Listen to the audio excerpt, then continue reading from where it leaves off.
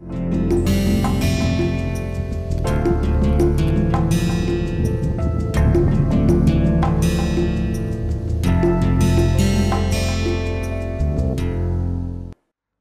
to the next lecture on types of social innovation. Social innovation plays a crucial role in addressing societal challenges. It helps in driving positive change to the society. Understanding different types of social innovation is essential for developing effective solutions and strategies. There are several types of social innovation. In this lecture, we will try to see all these innovations. To name them, we will start in a circular manner. So, socio-cultural innovation, socio-political innovation, socio-ideological innovation, socio-ethical innovation, socio-economic innovation, socio-organizational innovation, socio-technical innovation, socio-ecological innovation, socio-analytical innovation and socio-juridical innovation. These are different types of innovations which are part of social innovation. Many a times you will not have exclusively one, there will be a blend of many. For example, you will have socio-cultural innovation attached with socio-ethical innovation, attached with socio-juridical innovation. These three can be together to develop a solution. Same way, political scenario can be political scenario, ethical scenario, organization scenario and analytical innovation can be part of one. They are clearly distinct, but they will have a combination together to come to an innovative solution. So, what is socio-juridical innovation? Socio-juridical innovation, the social innovation that involve legal and policy change. Legal and policy change. Legal is until the age of 17 you cannot enter the college, or until you finish 10 plus 2 you cannot enter college, or 18 years and above are eligible for getting a driving license. So, social innovation that involves legal is this, and policy change. Policy changes, say for example, there is anybody who has cleared 10th standard, they are eligible for getting a driving license. So, now the initial thing was 8th standard, now they have changed it to 10th standard. Why? Because they wanted to have a IQ level improvement, maturity level improvement, emotional quotient better. So, they said okay, there is a policy change, henceforth people who are above 18 are eligible to get the driving license. So, policy change was earlier 15 or 8th standard pass, now it has become 18 years old. The other policy change is India decides to conduct all the entrance examination through online portal or online exams. A policy change, from an offline it became online. People all thought that how will people who are coming from a very rural background will be able to use a computer, they would have not even seen a computer, but 5-6 years down the line they have improved, and today all the national competitive exams happens online. A policy change. It is eco-friendly, it is sustainable and it has the advantage of traceability and adaptability. So, a policy change, offline exam becoming online. Okay. To drive social progress and address societal changes. Majority of the time this policy change of going for online exam came into existence because the dependency on paper is reduced. So, once the paper dependency is reduced, the errors are reduced. The paper dependency is reduced, deforestation is reduced. So, once by making a policy because of deforestation, so you are able to have a climatic control, you are able to get clean unpolluted air. So, all these things, soil erosion is avoided. So, you see all these things are an impact just by one thing on converting an offline exam to an online. You get so much of benefit to drive social progress and address societal challenges. Societal challenges are, for example, there are a community of people who solely depend on honey hive, or they solely depend on extraction of a rare nectar from trees for medicinal aspect. So, moment these trees go away, the societal challenge is their livelihood is questioned. See, societal change is something very, very important, or societal challenge is something very, very important. So, to drive social progress and address societal challenges, these innovation focus on transforming legal and regulatory framework. Regulatory framework is very important. Moment you have a framework, then following the framework, the policies can be derived, the regulations can be made. A framework is making who is responsible for what and how is he going to execute. If there is a mismatch, what is to be done, how do we handle such situations. A complete framework is given to promote equality, justice and social well-being. Social well-being means it is trying to be inclusive, trying to accept people inclusive. So, these are aimed at creating or modifying laws, regulations and policies. So, policy change, I have just given you offline to online. Banking, physical currency to digital currency. It is a sustainable solution. The energy for producing or for printing currencies have reduced. The authenticity of the currencies which always is a problem. So, now that is reduced and you have everything digital.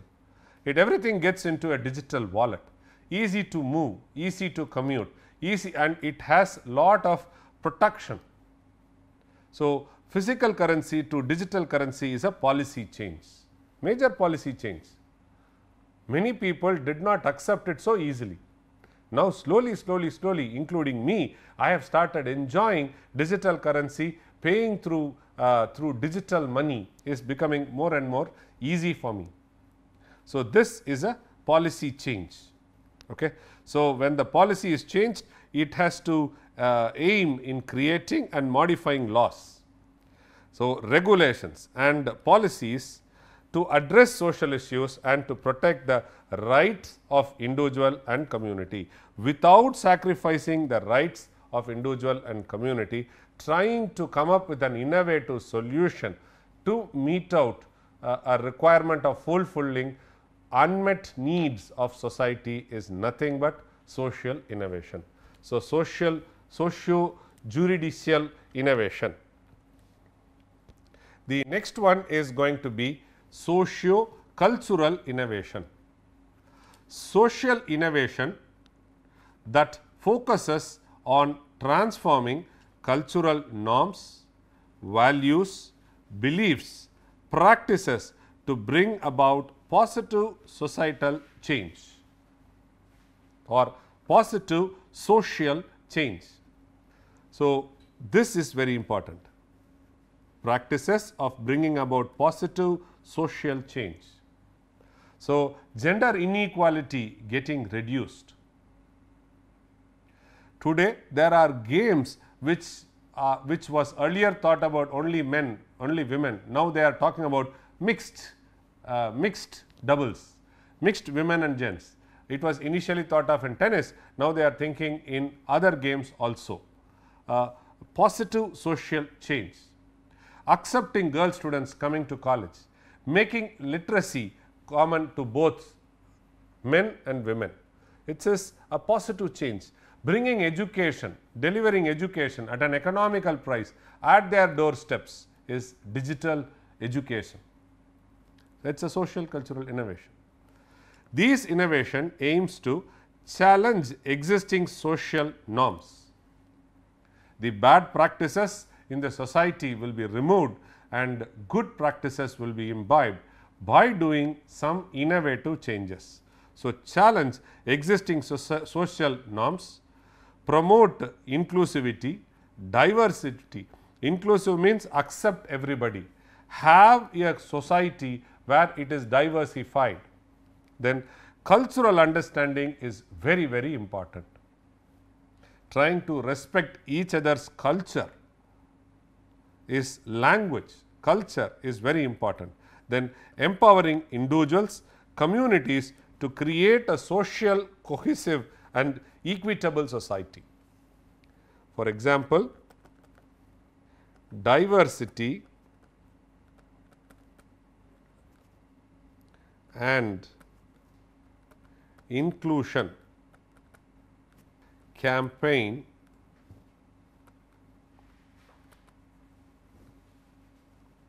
programs and initiatives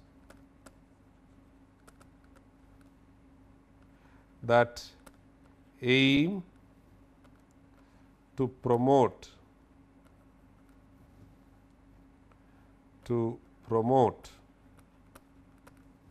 diversity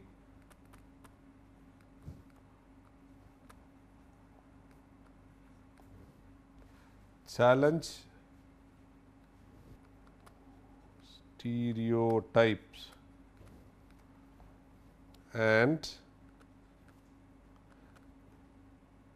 foster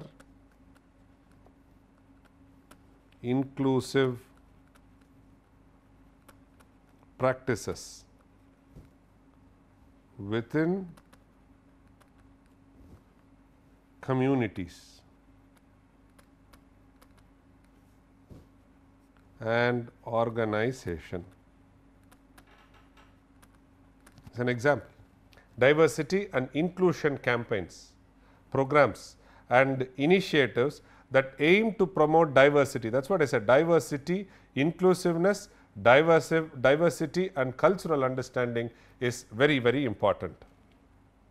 Next is socio-political innovation. By the way, the electoral machine is also a socio-political innovation. Okay. Socio-innovation that focus on transforming political system, structure, process to address to social changes, processes to address social challenges, promote democratic values, participation and social justice, which is part of socio-political innovation. These innovation contribute to a more inclusive and equitable society by enabling broader participation and influencing political decision making. If we take an example, the electoral reforms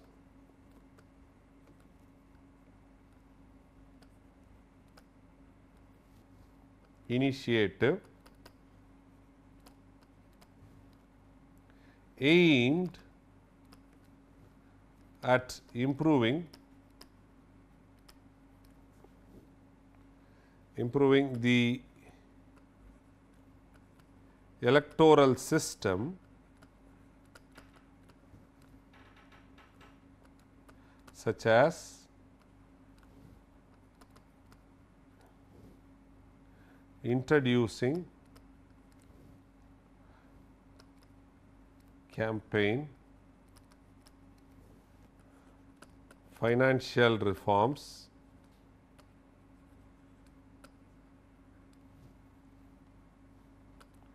implementing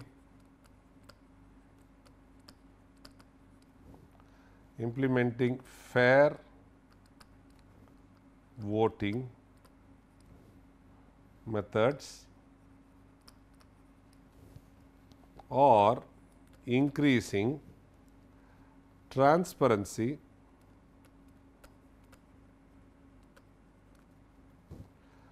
and accountability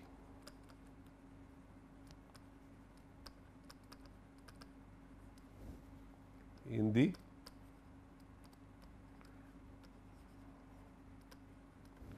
election process. Okay. So, this is a socio-political innovation, trying to bring in electoral reforms by initiating the online or electoral machine. So, the advantages, the paper consumption is reduced, the transparency is increased, the traceability is increased, the election results are announced much faster, and there is not much of tampering which could happen on the machine. So, that is a socio-political innovation. So, here it is electronic voting machines, EVMs.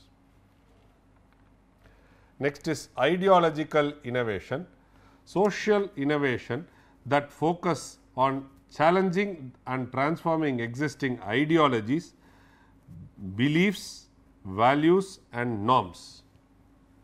Transforming existing ideologies, belief, value and norms to address social issues and create positive social change.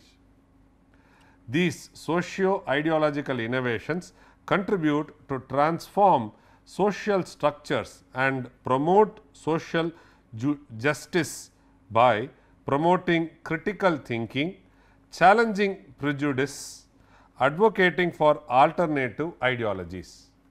So, if you see an example, cultural reappropriation,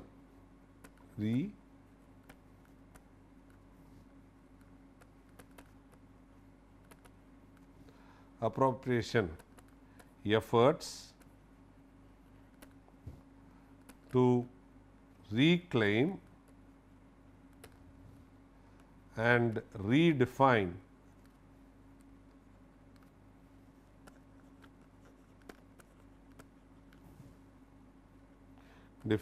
cultural symbol,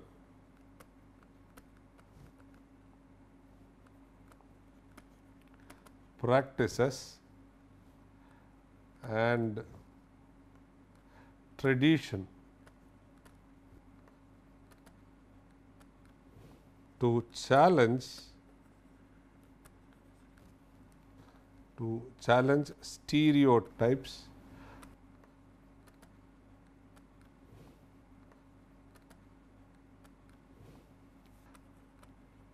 promote cultural diversity and combat cultural appropriation.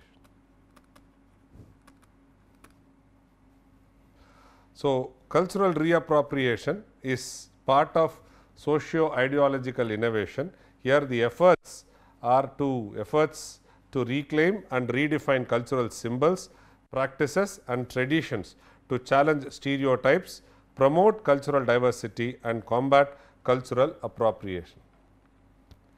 Next is socio-economical innovations.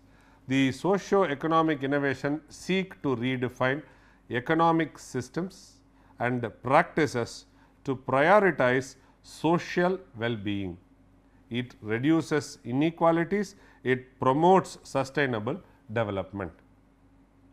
These innovations offer alternative models that can be created more inclusion and equitable societies by integrating social and economic goals. So, example here are microfinance.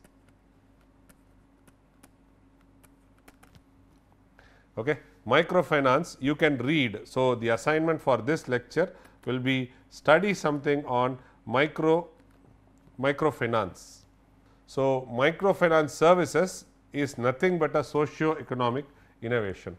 Self-help groups are all working on microfinances. So, please read it as part of the assignment, so that you will appreciate socio-economic innovation. Next is organizational innovation. It refers to changes and advancements in the way societies and organizations operate, interact and address social and environmental challenges. These innovations can occur at various levels, from local community to global institution. You make an organizational change. You try to reduce the number of levels, administrative levels, which are involved in running an institute. So, organizational change. These innovations contribute to a more equitable and resilient future. So, here the example is flexible work arrangement. So, here what do? We allow remote login or working or work from home. Okay. So, that is socio organizational involvement. So, the working hours are flexible, and then you can do job sharing. Okay. So, then you try to have a balancing of load. So, all these things are socio organizational innovation. Next one is socio technical innovation. It refers to the development and implementation of new technologies in a way that considers and incorporates social factors. The socio-technical innovation aim to address social needs, improve productivity and enhance well-being. These innovations aim to create more inclusive, user-centered and sustainable solutions. So, example for this is telemedicine and remote health care.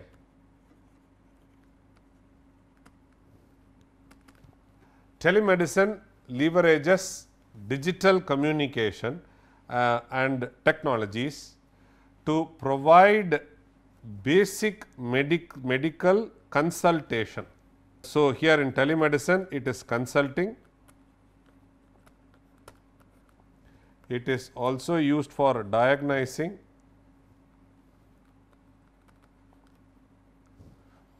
and it is also used for treatment. So, in this socio-technical innovation, it promotes telemedicine and remote health care.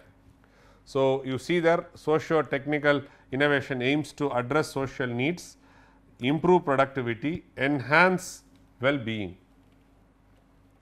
Socio-ecological innovation. So, basically the example is going to be circular economy practices.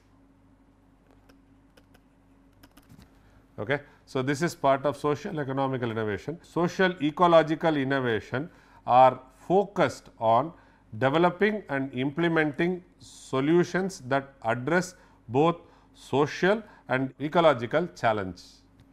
Socio-ecological innovation aim to promote sustainability, preserve biodiversity and enhance the resilience of socio-ecological systems. The circular economy practices is part of socio-ecological innovation. So, here the circular innovation aims to minimize waste and resource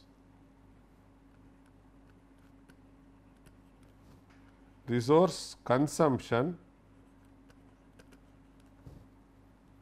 by promoting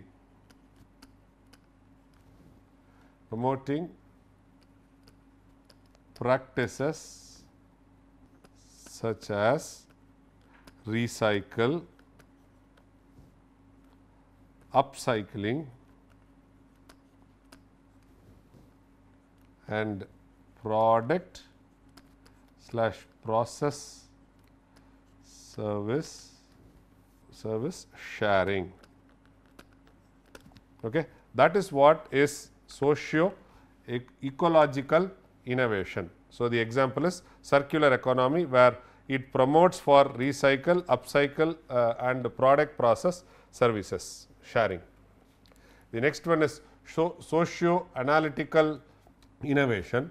So, here the socio-analytical innovation refers to the development and application of analytical tools, techniques to understand and address complex social issues. Okay. So, what is the example here? Example here is social network analysis is nothing but SNA, which examines the relationship and interaction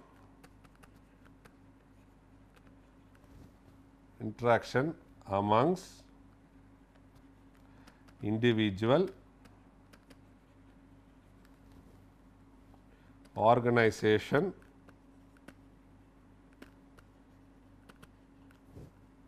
or community.